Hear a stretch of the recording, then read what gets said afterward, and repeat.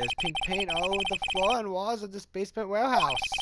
In other words, this one was broken here. You can't lose out of this one, Miss Andrews. But... Uh-oh, she's trying to make her escape. But you can't get pink paint anywhere. Well, there's none in my office, that's for sure. Well, there is in my room. Liar. Anyway, paint on the on and the paint on the floor. There's no proof that it's the same paint. Come on, this is getting ridiculous. The proof linking the paint on the on to the paint on the floor is... Take that! This box. The owner was stored in this, right? Yes, that's right. Well, there's pink paint on this box as well. I think you already know where I'm going with this, don't you? Yes, more or less. The paint on the floor has an odd shape imprinted in it, doesn't it? Yes. If you put this box into the impression in the paint, you can see it fits perfectly. Which means that this box was dropped right over there. And that is when the owner was broken. It does you justice, Mr. Wright.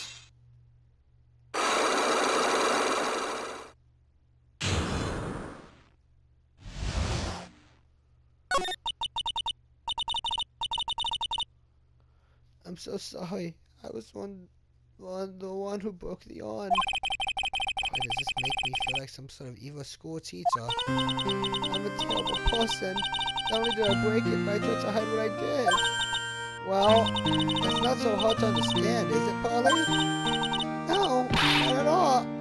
I know just how she feels. It happened about 2 weeks ago. Just after the poster photo was taken on the same day the owner arrived here. I thought I'd put it away down here for safekeeping. I was carrying it in the box. When I tripped on a paint can and lost my balance. The box I was carrying crashed to the ground. I heard a terrible noise and I thought my heart was going to stop. Feeling the worst, I opened the lid of the box and that's when it happened. The broken pieces of the own fell out of the box and landed right in the paint. I was in shock. And I had a huge scream. I can totally see how that could have happened. Yeah, as clumsy as he is, I'm sure Maya understands. Well, it was the most important treasure in all of Coin Village. So I tried as hard as I could to fix it. Fortunately, the shards were pretty big. And that's when the I Am got changed to Army. I didn't know how it was originally written. And the same person fixed it would have assumed it said Army. Same person? Really?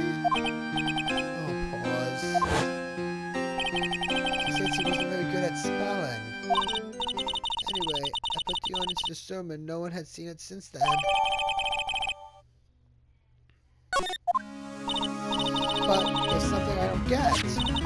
When we first came here, I didn't see any paint stains. Well, that's because it was so ugly and embarrassing. I used the golden statue to cover it. The only face statue. Aha!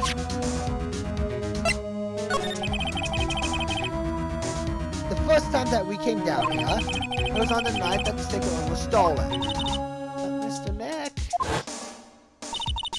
there were no paint marks on the wall floor of the warehouse when we were here. The reason for that, on the day of the crime around noon, that golden statue just happened to arrive from the mountain trading hall. And I realized that the statue was in the perfect size for covering up the paint stains. That's right, I put it where you first saw it. You see, that makes perfect sense. Still one thing I find strange. What is it, Paul? The day after the urn was stolen, we came here again. At the time, the statue had been moved and the paint was clearly visible.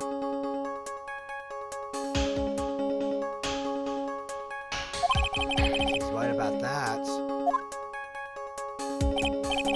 Well, Mr. Andrews? Huh? What? I don't know anything about that. I placed it there parts are covered with paint, so why would I move it again? Well then, who was it? Who would have done it and why? The day before the theft, the statue was definitely closer to the door.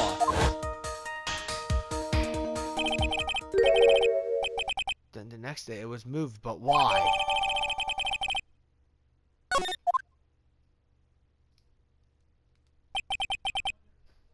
It looks like there's some connection between the sacred urn and the murder case. Why? Why do you think so, Nick? Because that night, the world thief Wonderlight was at KB Security. So why did another Master Mask store appear? A lot of different things are pointing to one undeniable fact. One undeniable fact? The motor trial starts tomorrow, but